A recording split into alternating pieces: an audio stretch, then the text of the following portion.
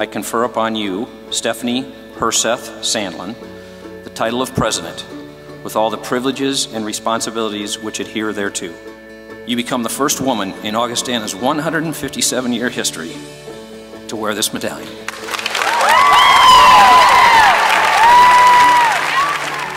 Thank you, all of you, for giving our students a sense of place here at Augustana, the feeling of welcome, of belonging, of rootedness that meaningful connections nurture. Thank you for the blessing of the Augustana community, and may God bless each of you, your families, and this beloved university.